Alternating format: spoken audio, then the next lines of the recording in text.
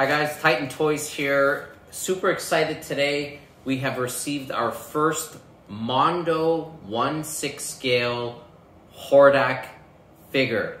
Super excited. We wanted to actually show it to you.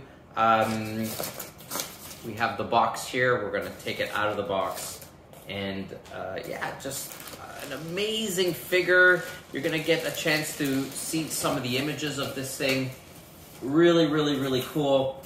Of course, with Mondo, always a extremely high quality detailed figure. And at Titan Toys, we are super excited to carry this line. You'll see in a previous video, if you check below, we did the Man-at-Arms Mondo figure, again 1/6 scale.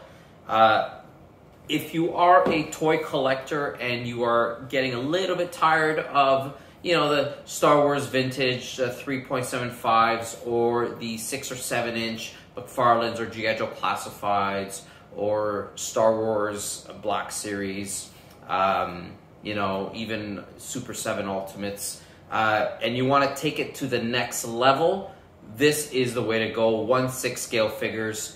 And if you're a Masters of the Universe fan, check out this Hordak.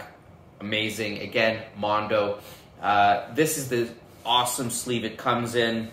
It's almost a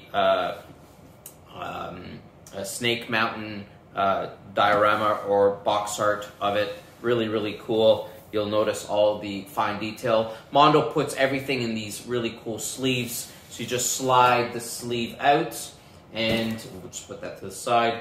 And then you will see how cool this figure actually is before you actually open up the figure.